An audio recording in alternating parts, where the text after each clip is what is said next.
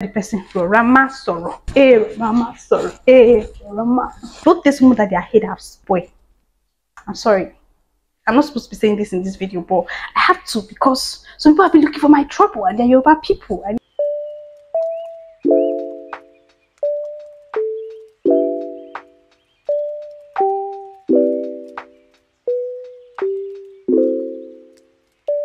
Yeah, guys, new language unlock. Ooh. So it's been officially 1 week since I started learning Yoruba. Yay! I do recognize that there are lots of non-Nigerians watching my YouTube channel, so I am going to let you in on some info about the Yoruba language. Yoruba is a language spoken in West Africa, primarily in Nigeria, Benin, and Togo. It belongs to the Niger-Congo language family and is a part of the Volta Niger branch. Yoruba is tonal, meaning that the pitch of a word can change its meaning. It is spoken by over 20 million people and is one of the 4 official languages of Nigeria. Yoruba has influenced many other languages and has a rich literary tradition, including various forms of poetry, prose, and drama. Now you may be tempted to ask, why Yoruba language? Well, I made a video some time ago telling you that I quit my job as a Chinese translator. My work was driving me crazy. I didn't give you the entire story because I resumed a new job as a Chinese translator in a town very close to Lagos. For those who do not know Lagos, Lagos is a very popular city of the great country Nigeria. You may be asking, how has that got to do with this video? Good question. In this new city, I have no friends, I have no family, I only work. My job is basically to translate from Mandarin to English. Pretty easy, right? But not so easy. People of this town predominantly speak Yoruba and only some people understand English. And even those that understand English only understand a bit of it, making English comprehension really hard and hence making my work very difficult. So I decided to give myself this challenge to learn Yoruba within the shortest possible time. Do you believe in me? Initially, I planned on learning this language by just listening to natives speak. But trust me, I heard them say so many things like Bawoni, Odabo, Ekaro, Ekale. So many things. They were literally so confusing. And trust me, I couldn't just walk up to a stranger and say, what's the meaning of what you're saying? It'll freak them out. Everything pretty much sounded the same in my ears. This is the more reason why I pity those people who say they can literally just rely on listening to native speakers speak the language and they would pick up from there. Trust me, it is not gonna work. So I decided to officially learn this language myself by downloading resources online. I succeeded in downloading some apps such as Yoruba 101 as well as other applications on Apple Play Store. But guess what? They were all trash. These apps mainly didn't give me audios to know how to pronounce this word. They just dealt on text and that was it. So today I'm going to let you in on some things I have learned as a Yoruba student. So for those people who already know how to speak Yoruba, please do not judge me. I am only a student and this is the first time I am actively learning this language. So there's the first set of things I've learned in Yoruba. I learned how to say good morning, good afternoon, good evening. Basically, this language has been very confusing for me when I first came because I'd always hear things like ekaro, ekason, ekale, ekule, ekabo, odabo, odaro, odale, abi odala. I don't know. It was always sounding confusing. I would just assume everything was good morning, good afternoon, good evening, good morning, good afternoon, good evening, or like, okay, good morning, good afternoon, evening, then what is a kule, then what is a odabo? Like, I literally did not know how to differentiate these things, but they were things that I heard very often. So basically, after learning, I realized that good morning in Yoruba is ekaro. Good morning is ekaro. Please, if my pronunciation is bad, just correct me on the comment section. Do not bash me. Just say it with love in your heart. I am an Ishan girl. I do not understand Yoruba. So yeah, good morning is a karo. Good afternoon is a kaso. Good evening is a kale. A kale. Please don't go Thailand. Yes, I forgot to tell you guys. I got a teacher on YouTube who actually explained these things the way I wanted to be taught. You know, some teachers you just meet, you be like, yeah, this is my teacher. Some teachers you meet, no matter how much they teach you, will not understand. So I think her name is Blessing on YouTube. I just followed her and I was able to learn some basic things that have been helping me. So yeah, back to the video. Good morning, Ekaro. Good afternoon, Ekason. Good evening is Ekale. And then yeah, she said something about someone entering the room for the first time or entering the house for the first time, and you know when you're entering, you're like ekuleo, like I'm home, something like that. Ekuleo. It sounds so cool, right? Yoruba is a very cool language. And then she said when someone enters, you don't tell the person ekule, you tell the person ekabo, welcome. So yeah, no more welcome, it's gonna be ekabo from today. Whether you're Yoruba or not, you're going to be hearing the ekabo from my mouth. So what else did I learn? Okay, yes, there's also something she said. If you want to say bye, if you want to tell someone bye, someone that is going, you can say, usually I just felt like they were all the same thing. Odabo, odaro, odala. Like they say it and it's everything is the same to me. Nobody to explain it to me, but within 1 week of actively learning this language, I've been able to understand that odaro is totally different from odabo. Odaro is simply you saying see you till tomorrow morning. And then odabo, yeah, it's just you saying bye bye. You don't know when next you're going to meet. But when you say odabo, you're like bye bye, bye. I don't know when next I'm going to see you. So that's it.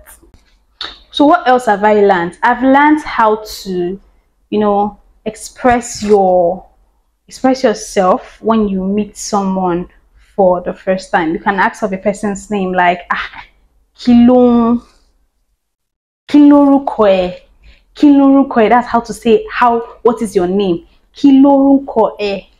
And the person can respond like Oruko Mini. Oruko Mini. Very sweet language. Oruko Mini. Victory. These people in this town are going to hear it. They are going to. Let's not be proud. We have not learned the language yet. Let us calm down. So yeah, you can introduce yourself by saying Oruko, my name. Sorry, Oruko, your name. That's name. That's the meaning. That's how to say name in Yoruba. Me is my. You claiming the name, and then me is. Oruko mini victory. Oruko mini v. Oruko. So yeah, those people are gonna hear it after I'm done learning my Yoruba. So yeah, she also went for that talk about how to tell someone pleased to meet you or nice to meet you. You can say inu mi dun láti mọ̀ ẹ́. Inu mi dùn láti mọ̀ ẹ́.